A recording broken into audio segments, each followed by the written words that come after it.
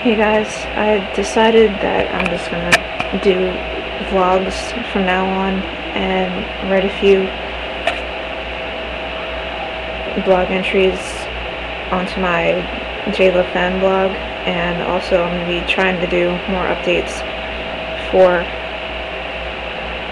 my music channel because of the fact that I have a lot more subscribers on YouTube than I do for my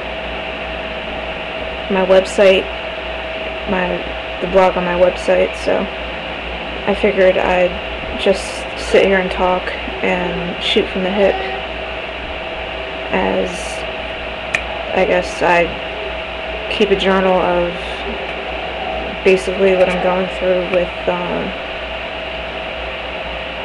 this new diagnosis that I've only had it for like a year, of a schizoaffective disorder.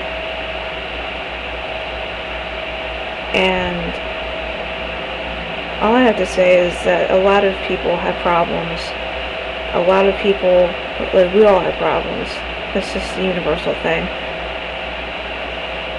And after I had my kid, I'm not the same person anymore. I've said that a million times probably, but sometimes those of us who have kids and had a chemical imbalance beforehand, mine was, I believe, I guess the beginning stages of bipolar disorder, and it just morphed into something more serious. But as long as I'm the type of person, as long as I take my medication, I'm fine. And people who want to be controversial love making the "you're crazy, take your meds" joke every single time I express my opinion. And that's fine, I have a thick skin, I can take it. But it's just how... oh wow, I'm really out of focus, sorry. It's the other people who are really, really sick, or I shouldn't say sick, whose disorder makes them not on a lesser functioning level, I guess I should say, because I'm pretty functional as long as I remember to take my medication every day. Sometimes I get really busy and there's going to be days where I forget to take it. You know, I'm a single mother with a toddler, that it happens. In that case, you just do your best to make sure you really, like I do my best to really buckle down and make sure I take my medication seriously, and for what it does to me, because without it I can't function. And it's no different than becoming a diabetic after having a kid, because a lot of women become a diabetic also, and I don't see anybody putting a stigma on them. And I just think it's really unfair that it's easier to say like, oh, I was so drunk at my job the other day, or it's okay to talk about how, or laugh and joke about almost choking to death on your own vomit because you were so drunk or high, or it's okay to do that in this society. And it boggles my mind. I still talk about it because I still can't get over Amy Winehouse getting all those Grammys for basically sitting here talking about how, no, I'm not going to help myself. Yes, I did pop like a handful of Valium just now. No, I'm not going to rehab. No, I don't care about the fact that, of course, she didn't sign up to be a role model, but come on.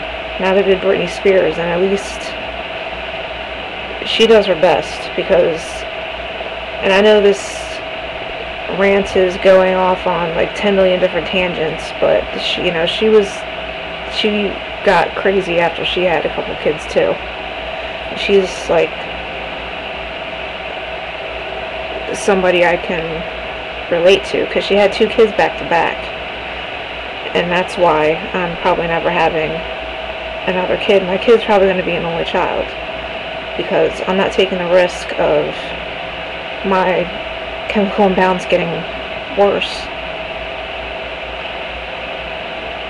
because I wanted to have another kid. It's not fair to Alexis, my daughter. It's not fair to the new child that I just had. It's not fair to me. It's not fair to my family. It's not fair to my friends, because it affects all of them. All of the above. There's a lot of minutia that goes into one person having a mental disorder. It affects a lot of people, especially when it got as hectic and insane as mine got for a few times. When you're in the middle of trying to figure out what medication works for you, it can get downright scary, because the same stuff used to make you better can actually make you worse. Insofar as the schizophrenia hallucinations, I didn't have hallucinations until I started on certain types of medication, and some of it is rough. Like, you ever been on lithium? That stuff turned me into a zombie worse than even Seroquel did. And that's another thing that I want to talk about, the medication that I'm on. Mostly what helps me is Prozac and Prolexin. And then I take Ativan, because the Prolexin causes a lot of muscle twitching. So I have to be on something to basically combat that, to make sure my muscles don't start spasming like crazy. And currently that seems to be the combination that works for me. I'm still not used to it yet, especially the Prolixin. I'm not used to, like, my body isn't used to it yet. I get muscle twitching from that, but it's getting less because they reduce the dosage. And honestly, I don't mind sitting here and talking to people about what I go through. It could help to have somebody who can actually, somebody who's, you know, in the depths, like, or hit rock bottom like I have. It's comforting to see somebody go through it and, you know, getting back on the even keel, getting back to, you know, like the person that they used to be. I'm never going to be completely who I used to be, but, you know, I never expected to be the same person at 27 that I was at 17 anyway, so. Or I'm going to be 28 soon, so, like, by the time when I was 18, I knew I was going to be a completely different person at 28, 38, 48. That's how life goes. If you're not evolving, you're stagnant in the water. And you're not really, it's like, what else is the point of life if you're not growing? And if you're not evolving, if you're not learning from it? So, and it's just, you can't judge a wise man by the color of their skin, to quote Aerosmith. You really can't. So that's basically all I wanted to talk about. So this is going to be a lot about me journaling the effects of, I guess, the medication that I'm on, how I'm feeling, any holistic stuff that I do, and just, I guess, reporting back to my subscribers. So I hope everybody has a good day, and I'll talk to you later.